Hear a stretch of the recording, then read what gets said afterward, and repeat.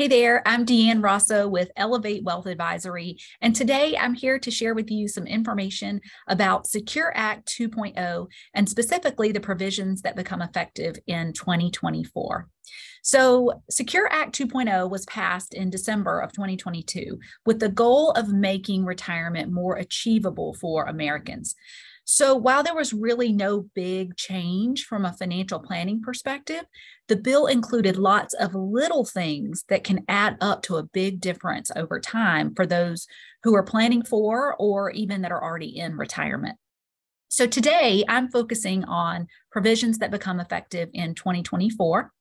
At Elevate, we've rolled out a couple of other videos relating to provisions that become effective in 2023 or in 2025 and beyond. So feel free to check those out if you're interested in the different provisions that are rolled out over those timeframes. And today we're focused on Secure Act 2.0 provisions effective in 2024. So let's get started. I'm going to start by sharing my screen with you to show you a summary document that we're utilizing. Let me make it a little bigger. There we go. So this is a really neat summary document regarding changes made by the Secure Act 2.0 and when these different changes are rolled out. So I want to highlight today, of course, as I've mentioned, planning issues that become effective in 2024. So I'm going to zoom in a bit so we can see specifically some of these issues. So some questions to ask yourself as we think about how Secure Act 2.0 might impact you. First of all, do you or will you have extra funds in a 529 plan? I have a lot of clients with young children who ask me about funding 529 plans and who may be concerned about overfunding those 529 plans if their children don't go to college or have scholarships and they don't want to pump a ton of money into a 529 that may or may not get used for education. So I think this is one of the coolest provisions of the Secure Act 2.0, which is allowing 529 to Roth IRA transfers. So the way it works is you can you can take funds that you have put into a 529 plan for a beneficiary, and you can transfer those funds from the 529 into the Roth IRA as long as you follow some specific set of rules. So those rules are the transfer from the 529 to the Roth IRA can only be made to the 529 beneficiary. So if child number one is named as the beneficiary of the 529 plan, then a Roth IRA has to be established for child number one, and the child's 529 assets can go to their Roth IRA. The account must have been maintained for 15 years. So that's a big one because, again, lots of my clients ask me about funding 529s, concerned that, 15 years down the road, the account would be overfunded. So I believe that this is why they put this provision in that the account must have been maintained for 15 years. Because that way, at that point, if you have extra funds in those 529s that you would like rolled over into a Roth IRA for that beneficiary. And then another important rule here is the annual transfer is limited to no more than the annual IRA contribution limit in that year. So on our reference card here, it says be mindful of the $6,500 annual transfer limit. That is the annual limit for IRA or Roth IRA contributions for 2023. So whatever the annual transfer limit is in that year is what you're going to be limited to. So if that limit goes up by inflation for 2024, then that's the annual transfer limit that you will be subject to when in 2024 you start these 529 to Roth IRA transfers. There is a lifetime maximum. So they've set that at $35,000 per beneficiary for now. We'll see, time will tell if they increase that limit, if it stays at $35,000. You can't transfer contributions made in the last 5 years. Now, why is that important? And that's important because let's say that you're a young family who's just had children If you go ahead and you start the 529 as soon as your kids are young, or your grandkids or other family members, but when they're young, it starts the time clock ticking for both the 15-year clock that you have to maintain the account, and getting those contributions in early means that you'll avoid the 5-year rule where you can't transfer contributions made in the last 5 years. So starting early is important. There's no income limits. And as long as that holding has been met, this should be a provision that you can start beginning in 2024. Next question, as an employee, do you plan to make catch-up contributions to your employer's retirement plan, and are your wages over $145,000? And why is that important, $145,000? It's because beginning next year or in 2024 under Secure Act 2.0, if you're a high wage earner, meaning your wages are over $145,000 next year, then you can only contribute your catch-up contributions into a Roth 401k portion of your account. This is new. Up until now, catch-up contributions, which are the extra amount of salary deferral you're able to do over age 50. Catch-up contributions have been able to go into your pre-tax account or your Roth 401k if that was an option for you. But beginning next year in 2024, as an employee, if you make more than $145,000, then your catch-up contributions must be made to a Roth account, and you do not get a tax deduction for that. So just something to be mindful of if that impacts you, that beginning next year, if you make your catch-up contributions and you make over 145, then you won't be able to make those pre-tax any longer. Okay, next, do you have a younger spouse that you anticipate may predecease you, for example, from a terminal illness, family longevity issues, etc., and also has a retirement plan you may inherit? Now, never fun to talk about health situations or other issues that may affect our longevity.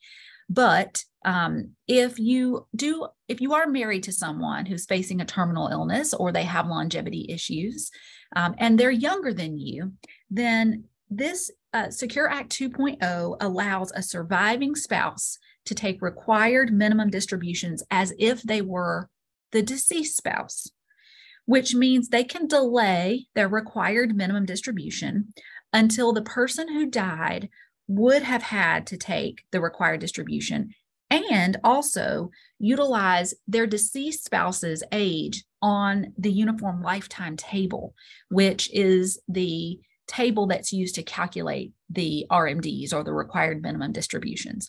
So the example here is, think about if you are a surviving spouse, or you anticipate being a survivor spouse, and your deceased spouse is much younger than you. And that's when this type of provision would apply to your situation. So just important to know for planning purposes, or just for your knowledge purposes, that that is something that's available if that is your situation. Okay.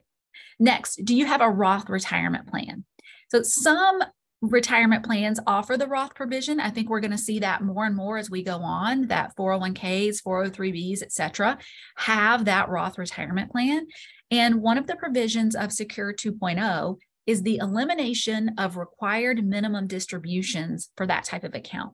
So in the past, the rule has been that if you have a Roth or if you have any funds in your retirement account and you reach required minimum distribution age, as long as you were still working, you did not need to take a required minimum distribution from your retirement plan. And so now with Secure Act 2.0, Roth RMDs have been eliminated from 401k and 403bs. So that's a nice function to consider if you are still working by the time you reach age 73 or age 75, which we know from the effective date of 2023 that those required minimum distribution ages have changed. So just something to note, that if you have a Roth retirement plan, you no longer have to take a required minimum distribution from your Roth side of your retirement plan if you continue to hold on to that plan after you've retired or while you're still working. Okay, go on to page 2 of our planning issues for 2024. There are some provisions for hardship, emergencies, and life situations that we can find really helpful in Secure Act 2.0. So for example, scrolling back up here, do you need to make a non-hardship emergency withdrawal, for example, for unexpected expenses from your retirement plan?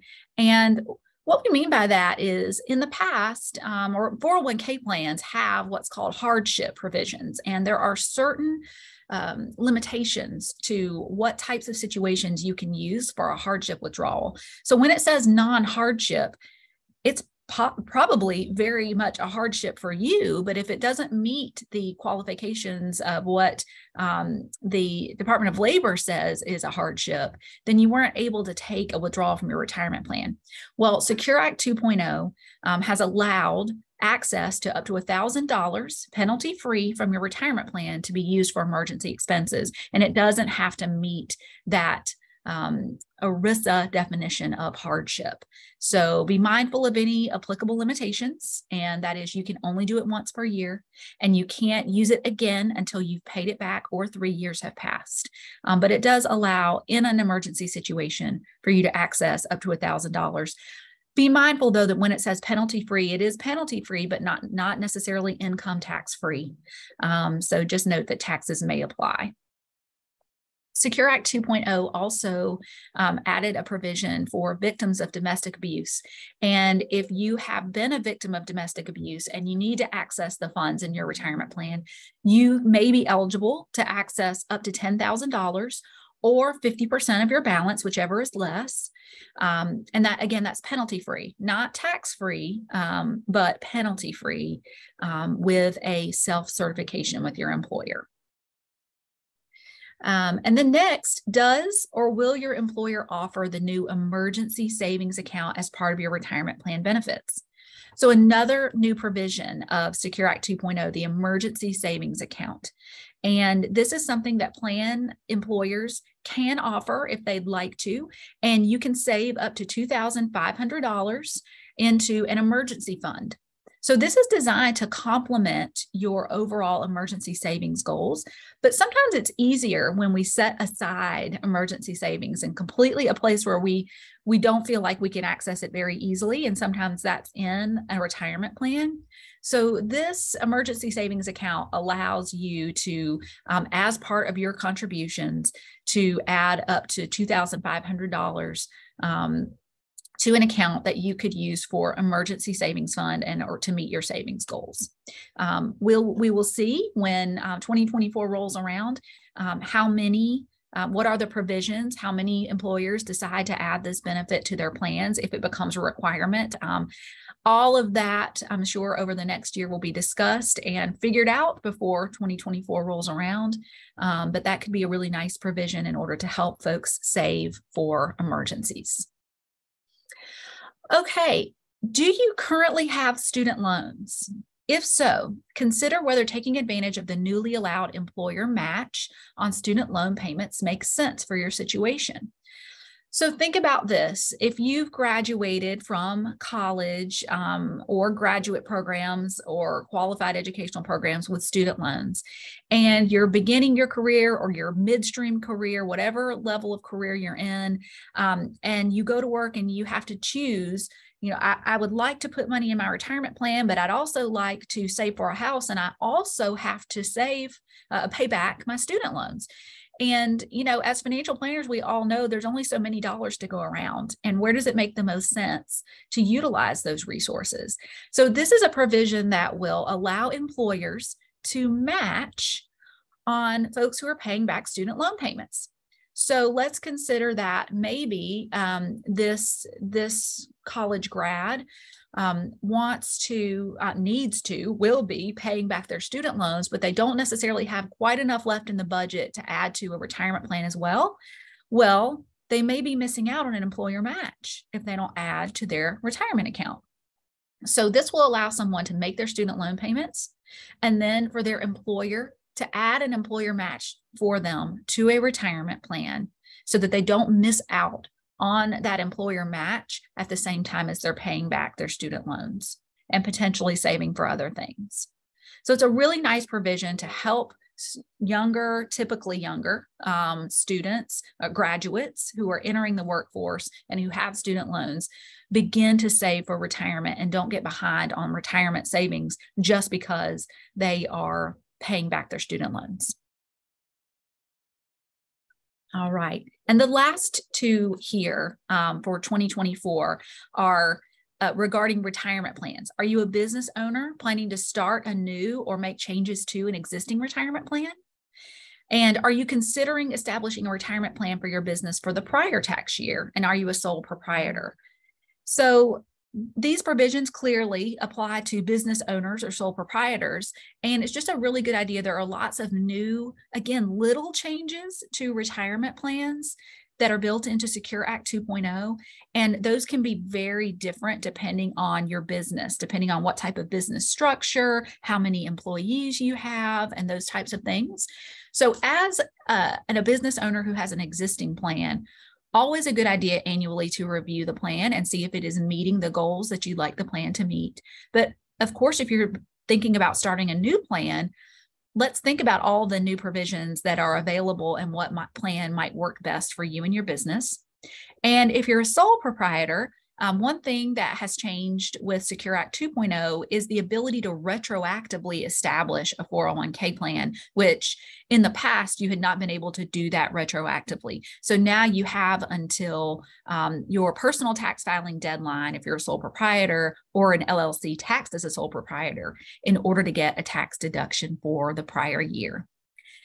So many things to think about, so many ways that planning can be effective when it comes to how does Secure Act 2.0 work for you and your personal situation.